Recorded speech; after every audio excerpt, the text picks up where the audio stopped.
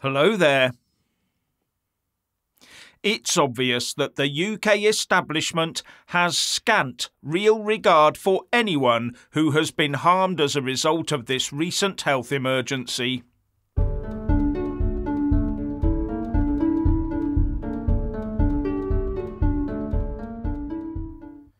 Have you seen the video of the Tory MP for Christchurch, Sir Christopher Chope, recently asking questions in the House of Commons about the medical intervention?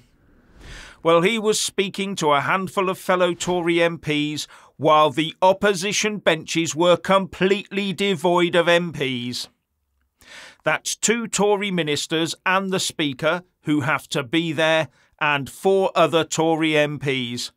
Other than that, tumbleweed. A scandalous state of affairs, given the numbers of people affected by this situation, in some cases a government-enforced situation. And one of the Tory MPs, Andrew Bridgen, has already had the whip removed for asking just about the same sorts of questions. And Chope said that the government was in denial about all of this. In contrast, he said, with the German government that is now beginning to get to grips with the reality of it.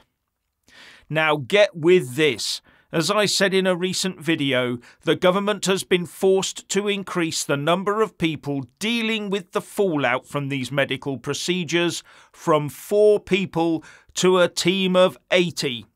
A 20-fold increase. That tells us that there is more than just a mere handful. It's probably many, many thousand who have been affected. Now, are those politicians who weren't in attendance to listen to what Chope had to say going to try and tell us that none of the people affected are in their constituencies, and, if they are, they haven't written to their MPs? That no Labour, Lib Dem or SNP MPs get letters about it? Yeah, pull the other one. For any other issue that affects so many people that the government department dealing with it has to be beefed up by such a degree and modernised to get claims processed, the opposition would be there in their droves all over it, questioning, probing and demanding answers. But they are not. And the first thing that tells you is that Labour will do as much if they get into power to keep the lid on it as the Tory government is doing right now. Labour will not help those who've lost loved ones or been adversely affected themselves. No, they'll just take on the same broom and rug that the Tories already use in order to keep it buried. All aided and abetted by a press that will remain steadfastly silent. No one's been safe throughout this whole episode. They herded people into care homes, then shafted the care workers. They used psychology and duress on us to control us. They targeted parents and their children alike. And now this. Now the claim will be made that if they do start acknowledging any of this, it would bring the science into question. And if that happens, the stupid little people will stop following other medical diktats. I mean, advice. And we can't have that, can we? So best some people suffer in enforced silence rather than have the science questioned. From what I've seen, that's what ministers and the rest of the MPs want to see. People shutting up and even dying for the sake of a belief in the science. Keeping stum for the greater good. With a real worry for the establishment that if people do successfully question the science over the health emergency, what aspect of the science will they question next? The huge wealth redistribution power play that is net zero, perhaps. And remember, they cannot afford to lose that control grid opportunity, can they? Now, there are 3 types of people out there where the likes of net zero is concerned. The freedom lovers who want to get on with their lives with minimal interference. Those that want to control every aspect of our lives, either to make themselves feel virtuous or for money or power-based reasons, or worse. And those who love to be controlled, those whose lives are not complete unless someone else is laying down the guidelines and rules within which they must exist. And those that love to control, or who love to be controlled, are desperate to force the freedom lovers into their little corral. We mustn't let them lie, cajole and use force to get their way. So you may be pleased to hear that the European Union has caved into the German car manufacturing lobby and allowed internal combustion engined or ICE cars to be sold after 2035.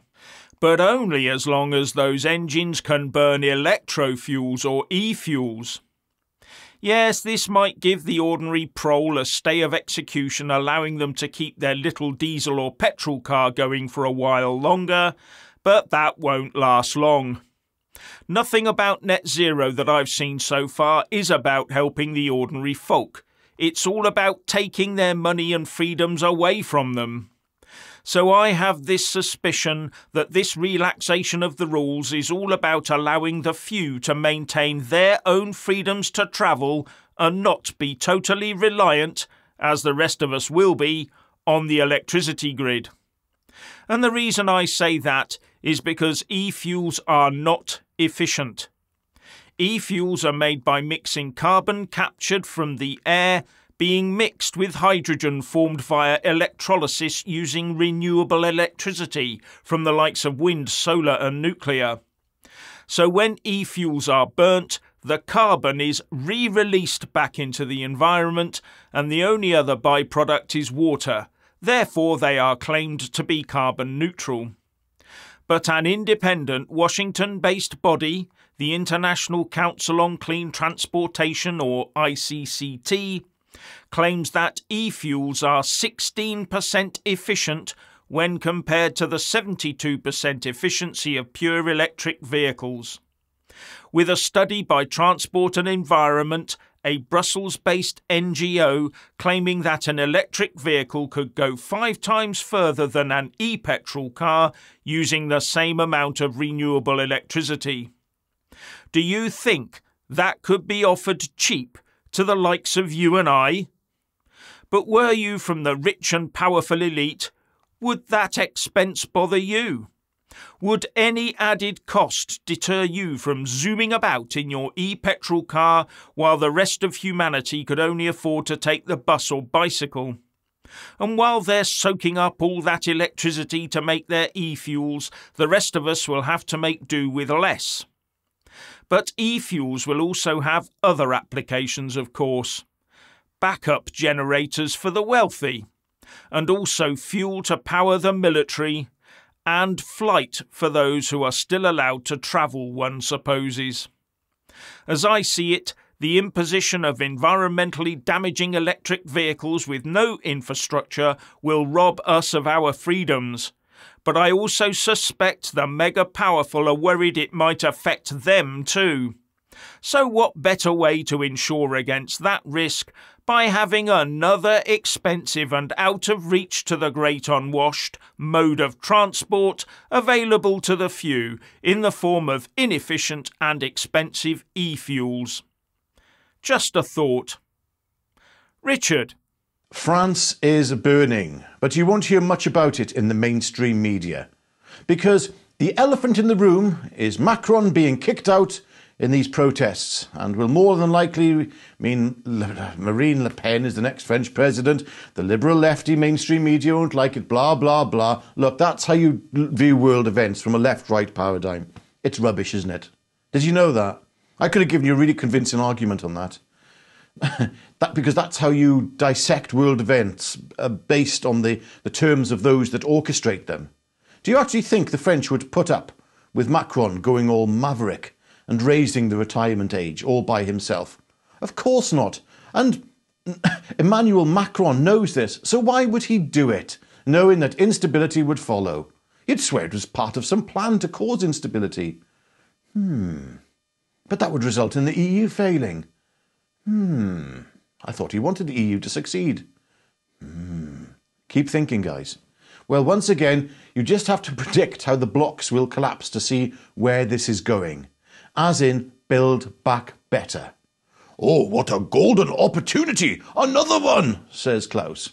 Now, I hate to burst your bubble on this, but the glimmers of hope, like the Dutch farmers' rise in politics and the French protesters rising up and taking on the establishment and the WEF, may be nothing more than mirages of an oasis in democracy in the middle of a desert of propaganda, which is taking place all across the earth.